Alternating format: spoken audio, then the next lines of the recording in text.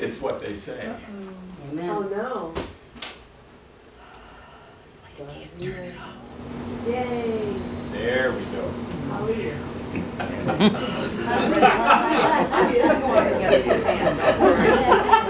We don't want to lose our fan. Oh my goodness. I would have gotten us a fan. No, please. I promised I would announce at least twice on the 14th in preparation for the homecoming, which is Sunday the 7th of November. There will be a second cleaning the week before the regular cleaning here. And Week after the ladies, regular. pardon? The week after the regular cleaning. That's what I said, but the regular cleaning is the week before, which is Not what the I way it said. came across. I gave the right dates, don't ask for more. But I do. So the 14th, and the ladies who've been faithfully cleaning have asked for a little additional help there. It's a big space up there. So if you're free and you can come, God will bless you for being a servant in his house. You know, David was proud that he said he would be satisfied if he was but a doorkeeper in the house of God. There are great privileges to serving God in small ways.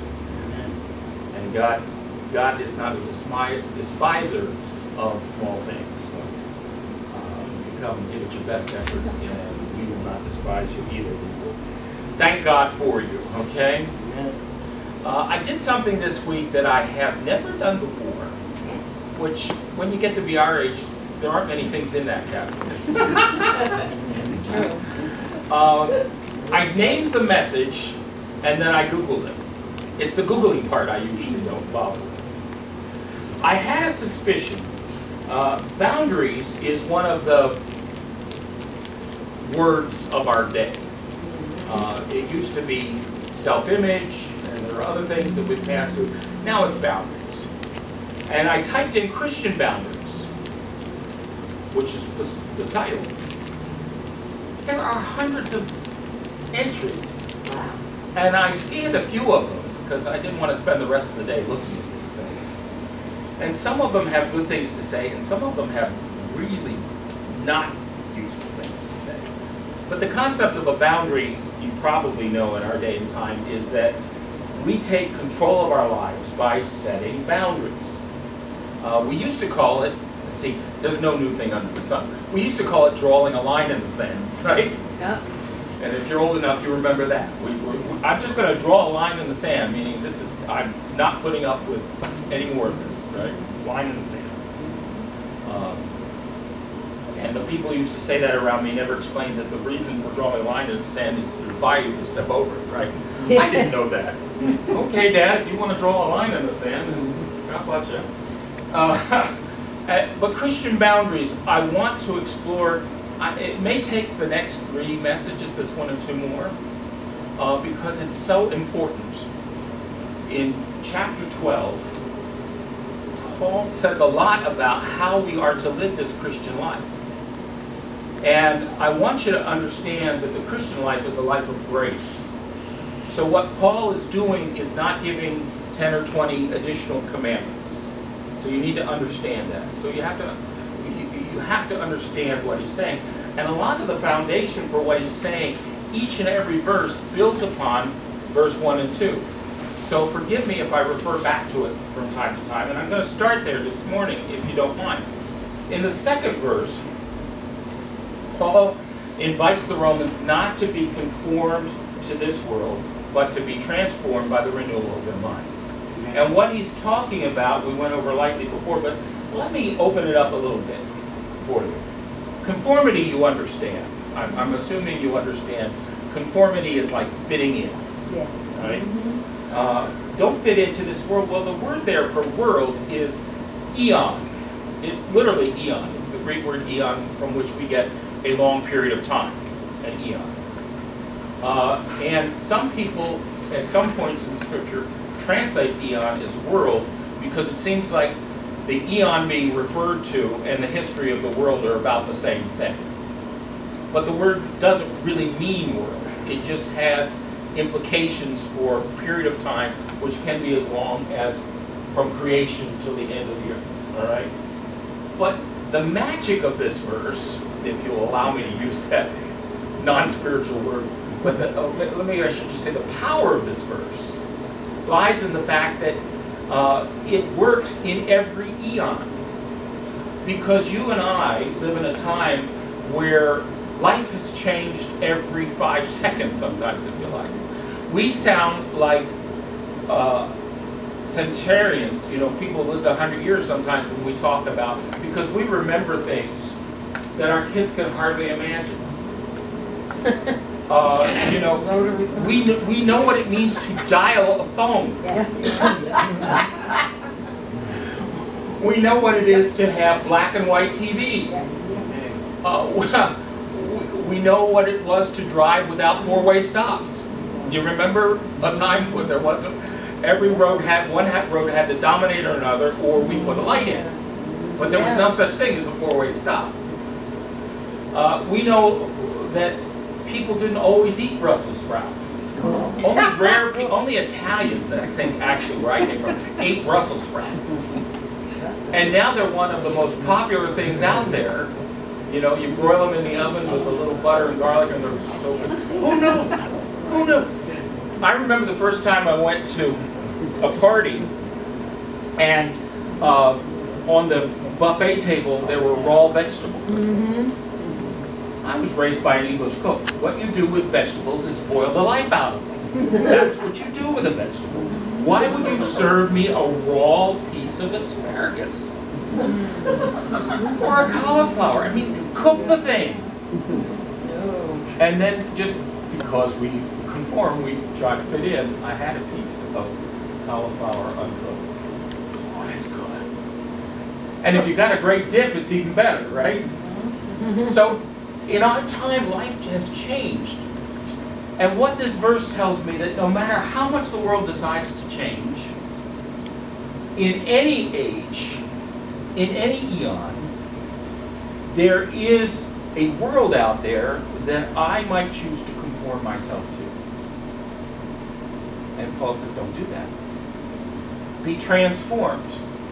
Now, let's talk a little bit about what it is to be transformed. The word for transform is exactly this in the original. Metamorphosis. A metamorphosis. Now, again, when we were young, the only metamorphosis we knew was if we were classical scholars, we might know how people were changed into trees and things like that. But generally, we studied it in science class. We put a worm, a caterpillar, in a jar. It made a chrysalis. It opened up and became a beautiful butterfly. So to us, that's what a metamorphosis is. It's taking something lowly, something everyday, something, and making something beautiful out of it. And it works for this passage too. God says, take what you are through the mouth of Paul and let it blossom into a new mind. Now, it's not till verse 3 that he really gives us an idea of what that's all about. Because you could go anywhere with that if you were just assuming what it meant. Of course, the best place would be to think that Paul is calling us to have a transformation of our way of thinking in the direction of our newfound faith, right? And that's really where it's going. But I would rather Paul tell me that than me to imagine that. So verse 3 is going to be very helpful to us.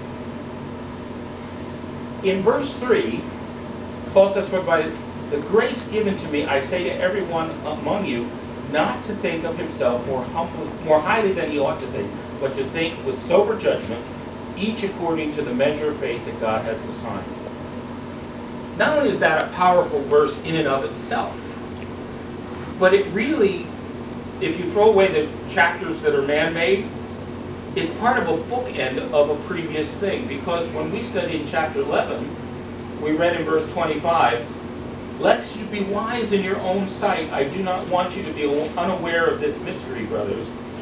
And then he goes on to talk about the mystery that God has allowed his people, the Jewish people, to become only a remnant of faith until the end of his purpose, when he will bring the whole nation in, okay? And that's just a quickie on what we studied back then. But you see, in both cases,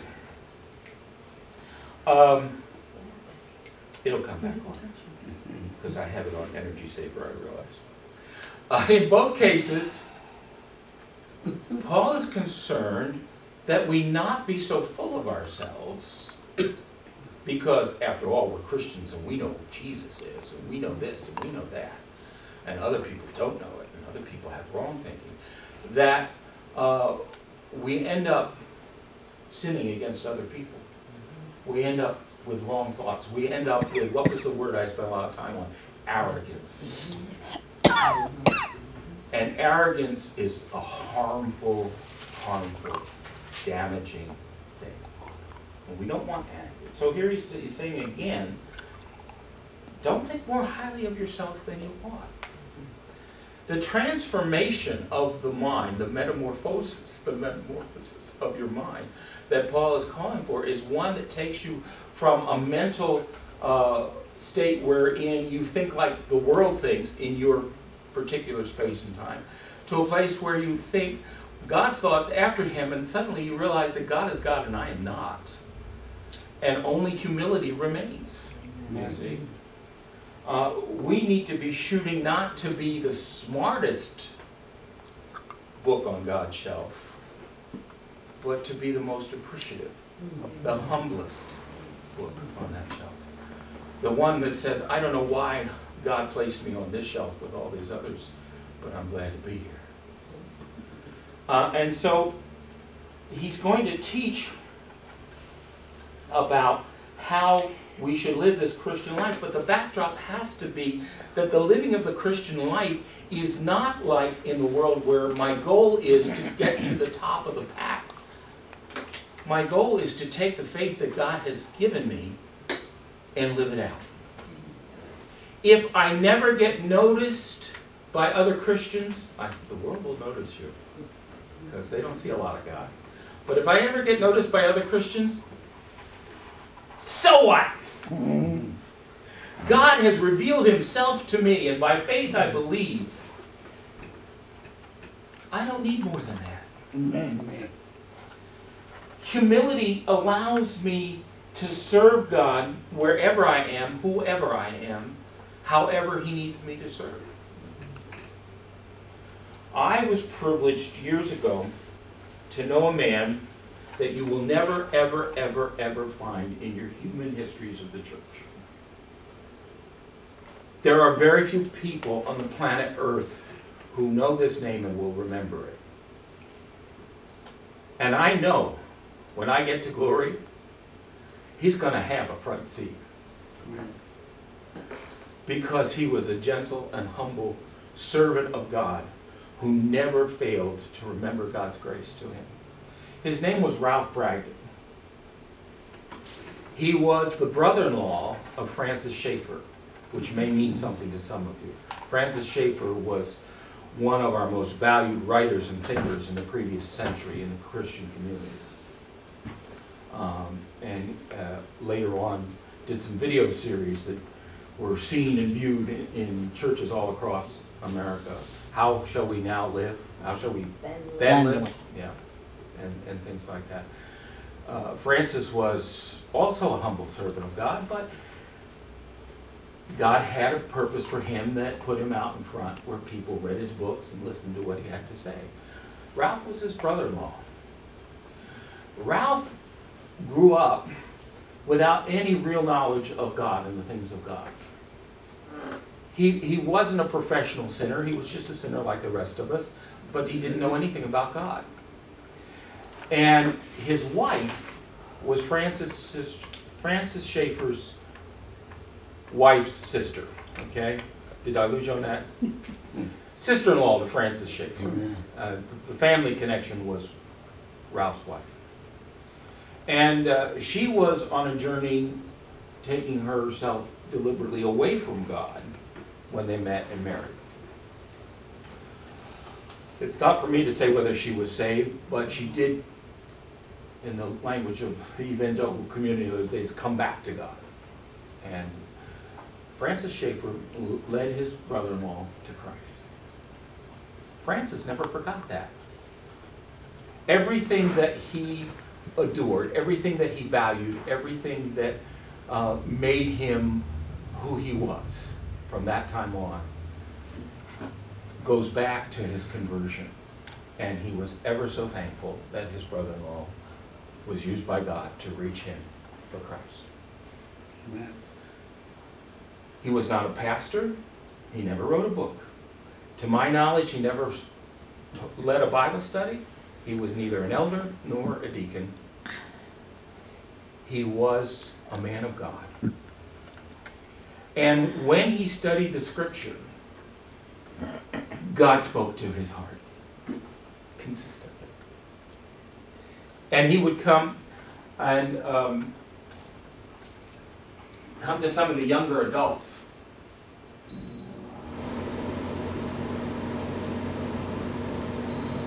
From time to time. And he would say, in my studies of the Bible this week, I read this.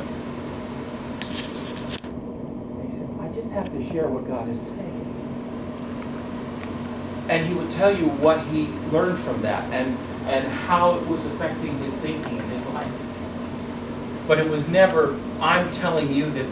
It was, you knew he was sharing his life with God with you. In fact, he gave more attention to the young adults in the church, those who are starting out in marriage, starting out in business after having that age, after having been in college, whatever, than anybody in that church, because the rest of them took them for granted. You know, they grew up in the church, they're always going to be here. Some of that stuff is really bad to take for granted. You know, people will drift. But Ralph would come and he would show you something in God's Word that even if you didn't get it when he first said it, it would haunt you for the rest of the week until you opened up your Bible and read it for yourself and buried it deep in your heart. God used him that way. And when he came down with the cancer that took him to glory, towards the end of life, he was in a coma. And those same young adults that had been so blessed by him put together a chain of service where every hour of every day, his last 4 or 5 days, one of us or a married couple was with him in that hospital room, even though he was in a coma, because of what we owed to him for what God had done for him. How could we be? Never saw one of the older people there. And I don't mean to judge them. I just want you to understand, the young people took this on voluntarily on themselves because he was spiritual father to them all. And when I went for my term, I remember sitting there thinking, okay, what do I do to kill the time with a man who's in a coma?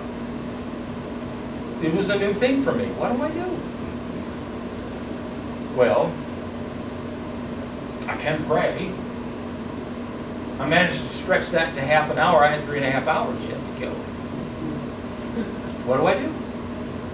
And I was sitting there thinking, and I remembered the last thing that he shared with me was from Philippians.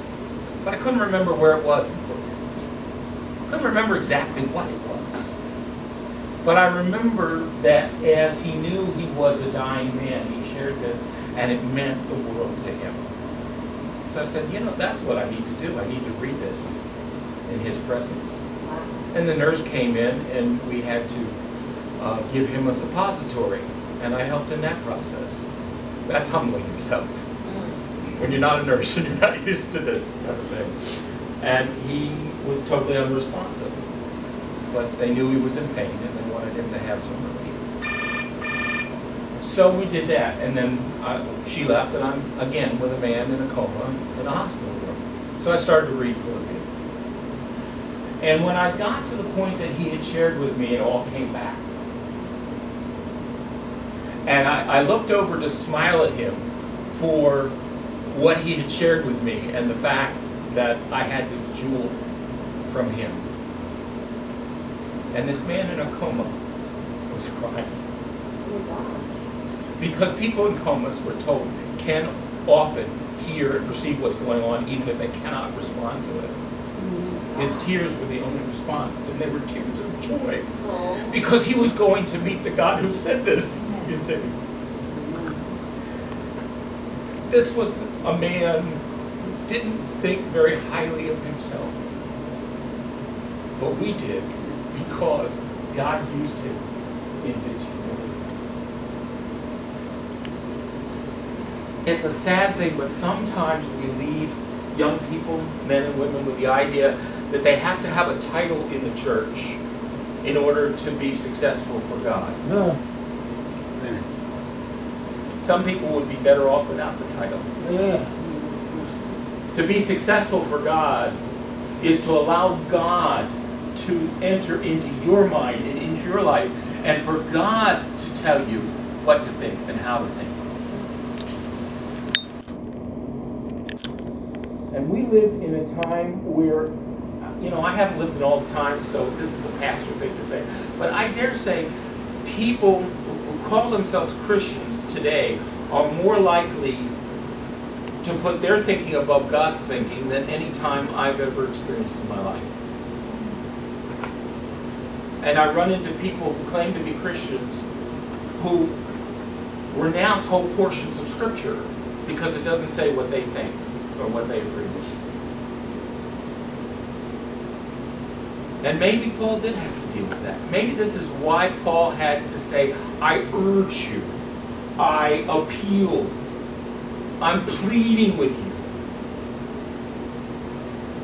Don't be conformed to the thinking of this world. Children, this world is passing away.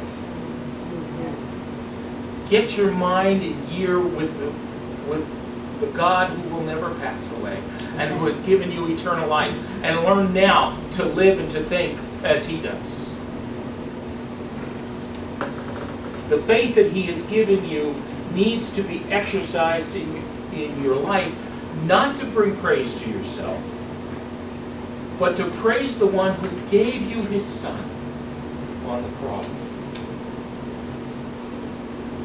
It makes a big difference how we live our Christian life, not simply that we have a Christian life.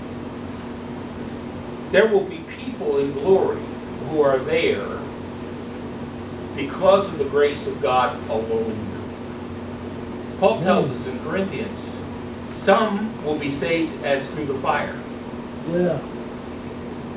And if you ever had a fire in your neighborhood, you know exactly what he's talking about. These are the people who stand outside and talk to the newspaper people and say, we lost everything, but we all got out. And that's important. Getting out is important. I don't want to die in a fire. I really, you know, I have a list of things, ways I don't want to die. But I don't tell God because God tends to laugh at my list. So, yeah.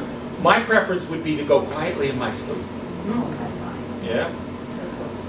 It's not probably going to happen, but that's my preference. But to be in glory and have nothing but God will be a wonderful thing, but it will not be what it could be. God wants to place on you crowns of glory for the works that you did in his name at his instigation. The life that you live to show others what God's grace really means. That's what he wants to do through you. But if you're arrogant, if you think as a Christian you're all that, it's not going to happen. In fact, some of the most prominent Christian leaders in our lifespan have fallen great distances because of such an arrogance. Because they forgot that it's all about what God can do in me, not what I can do.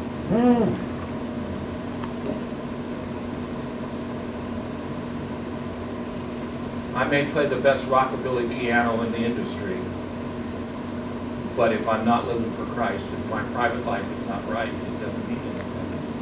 And it doesn't honor God. And I think God allowed some of this garbage to come out because He loves the people who are arrogant too. And there's always the hope that they'll learn something. My experience is that truly arrogant people are slow learners.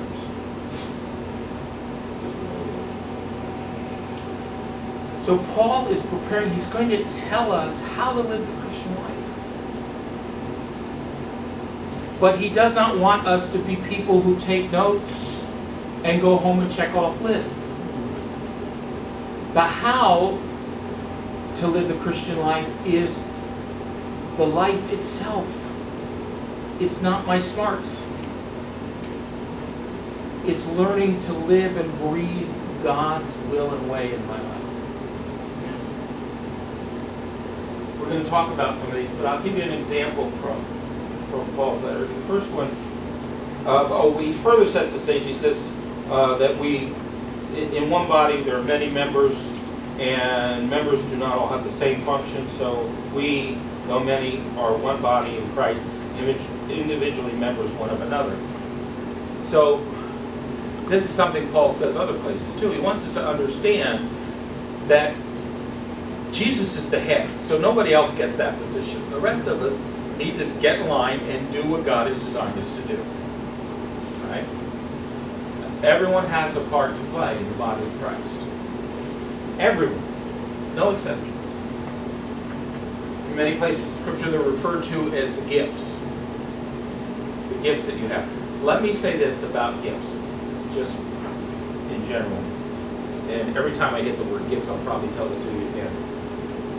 There's a lot of bad teaching out there about what gifts are. Gifts are not the things that I do, and don't ask me to do anything else.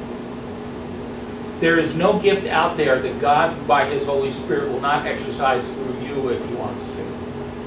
Okay? The gifts are not the things we like to do. A very prominent preacher that I like a lot said that out loud one time, and I was so disappointed. He said people were asking him, he was doing a series on gifts. Well, what are the gifts?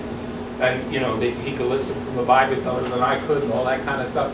But he said, basically, at the end of the day, you will know your gift because it's the thing you enjoy doing. That, my friends, is nonsense. One of the things that God has used me to do is counsel others. I am not cut out for counseling. My wife could tell you that. A counselor listens. I am your typical American male. Listening is a full-time exercise. When I counsel somebody, it's because by God's grace, I exhaust every bit of listening energy I have. Because I know that's what I have to do. And God has used it, so I know it's a gift. By the way, that's what a gift is. Something that when you do it, and do it regularly, God uses in the body of Christ. But when the counselee leaves, I am a dish rack. I am exhausted from not letting my mind go to other things. You know, just like you now listening to me, some of you may be thinking about, what was I going to make for lunch? You know, it's the way we're made, right? Yeah. But you can't do that in a counseling situation. No. Somebody might finally say the thing you need to hear to help them with their problem, and you're trying to figure out how to get to the mechanic to have your muffler fixed. It doesn't work. So I put all my energy. Gifts do not make things easy for you. They make them glorious for God. That's what they are about. Still, if you have a gift, there are things that Paul wants you to know. Verse 6, having gifts that differ according to the grace given to us, let us use them. Gifts, spiritual gifts, are only given by God. If somebody tells you, do you want to speak in tongues? I'll teach you how to speak in tongues. Run away. Not because it's wrong to speak in tongues, but because you do not teach a spiritual gift. A spiritual gift comes from the Holy Spirit alone. And nobody human is dispensing them. You follow me on that one?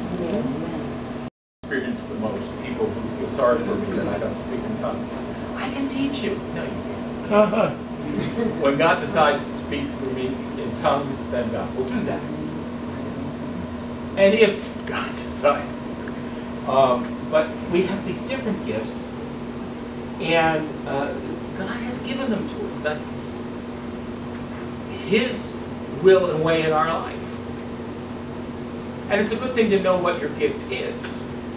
And the best way to find out, this is all a short course in gifts, which was not planned. But I know you're going to want to know this. The best way to find out what your gift is, or gifts, the Bible never says you only get one. You get at least one, but it never says you only get one, is to get feedback from the body of Christ as to what your ministry has done for them. If you have a gift of teaching, they will tell you at the end of a Bible study, I don't think I ever would have seen that if you hadn't shared it with me. That kind of thing, you know. We'll talk about others as we go along, but the feedback from the body that your gift is blessed of God is the best way to know what your gift is. He said, let's use them as He gave them to us. Well, what's He saying? Go back to the beginning. Not with arrogance, with humility. Humility probably means that I don't walk up to you and say, hey, listen, I have the gift of such and such, and I'm going to exercise that gift in your life. You just do it. Relying on God and God alone. So he says about a gift that Paul always valued, prophecy. Now, in the New Testament, prophecy is both prophecy as we think of it, but it's more often prophecy wherein the speaker declares what God has said. So it's preaching. Okay? He said, if that's your gift, use it in proportion of your faith. In other words, give it your spiritual all. Don't wing it. Don't think because I have a gift, all I have to do is open the Bible and, you know, that rarely works. God will allow it to work for His glory sometimes, but that's not what He wants from you. A story was told in seminary about a man who used to brag as a preacher that all the time he needed to put a sermon together was the time it took him to walk from the parsonage next door to the church. The elders built him a house across town. You understand, right? Yeah, there was arrogance. And it exists. But if you are one that God uses to declare His word to others, do it humbly and do it as fully as you possibly can. Both of those things. If God has given you the diaconate, the ability to serve others, which I find comes with a wonderful insight into what people's real needs are. Because, you know, it'd be easy to think that we were serving others simply because we run around and do nice things for others. But Sister Susie may not need my cake recipe, let alone my cake. She may need me to volunteer to babysit for her kids. Yeah. Because she needs a break. The person with a gift of service knows what the priority is. The cake reflects well on me. The time with her kids is just me and the kids. And unless I kill them, no one will ever know. But God will know. You following this? I hope you are. If one teaches, and teaching is different than prophecy, by the way. In a sense, if you want to be really cheap about it, prophecy is saying what God says. Teaching is helping you understand what God said. Put your all into your teaching, he says. If that's your gift, give it everything you've got. I have a father-in-law who's, what is he, dear, 88? 88 years old. Wow. Like a lot of people his age, he's lucky if he can sleep 4 hours at a shot. Usually it's 2 to 3. And you know what you do then is you get up. Many people in his bracket will just move to their favorite chair and fall asleep in the living room. This man goes to the dining room table and takes down a commentary of the Bible, his notebook, and he studies God's Word until he drops. This man is a teacher. And he's concerned that when he teaches, you understand what is being taught. He taught in the junior high that we used to have as an art teacher. I've seen him agonize over the lesson plans to make his audience want to do it well. And a teacher who's teaching in the name of God is teaching so that you can live the life of God well. The goal is not so that the class leaves and pat you on the back, which is always nice, but that's not the goal. The goal is so when you leave, you know more about the good Lord that we serve than you knew when you came in here. Because God gave you this gift and you're using it as best you can. Are some teachers better than other teachers? Oh my, yes. Some teachers who have no gift at all of a spiritual nature are good talkers, and people think they're good teachers. But you find out later people in their classes never retained a thing. A good teacher leaves something behind in their classes. And I could go on for a while, but we have other weeks, and I'm going to go back. Just to understand this, that as Christians, we're not conformed to the world because the world is setting an agenda that is not about God. But our mind needs to be transformed to line up with a God who made this world even though he knew we were going to mess it up. A God who had a plan for redeeming man after we messed it up. A God who carefully planned his plan throughout all of human history till the time of Christ, which in Galatians is called the fullness of time, at just the right time, at just the right moment. God did what he had been planning to do all along, and big news, he did it in the person of his own dear Son.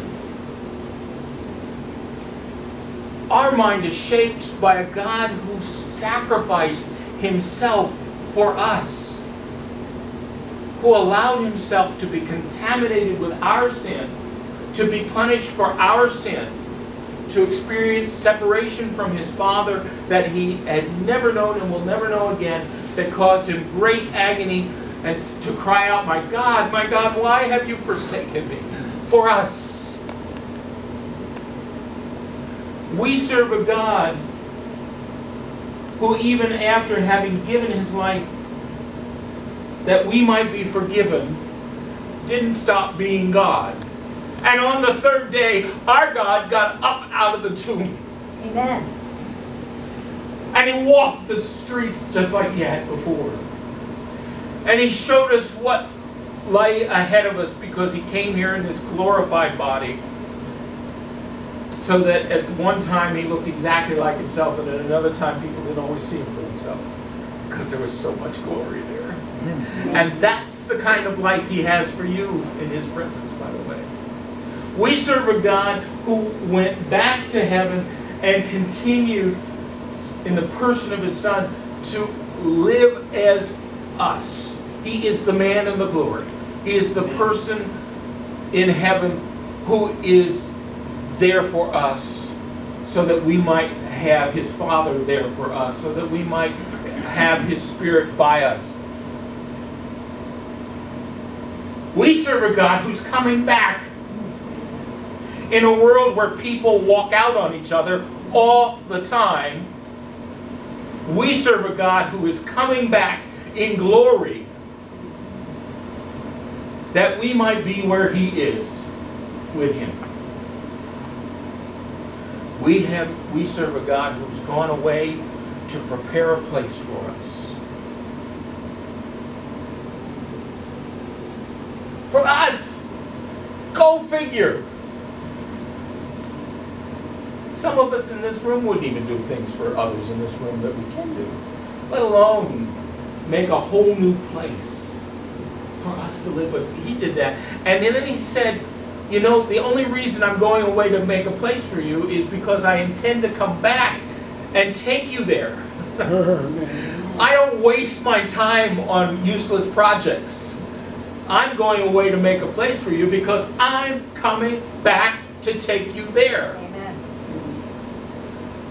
We serve a God who gives us hope that will never be disappointed.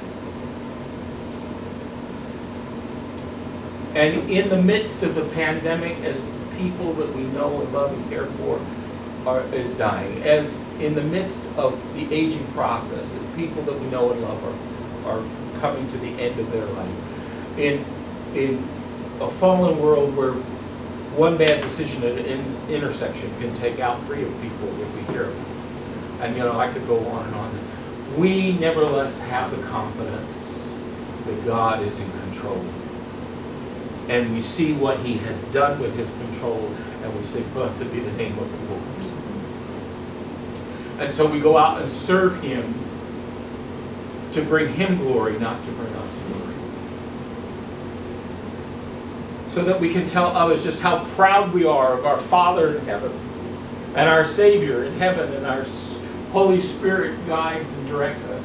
We can do all of that because we have a mind that realizes God is God.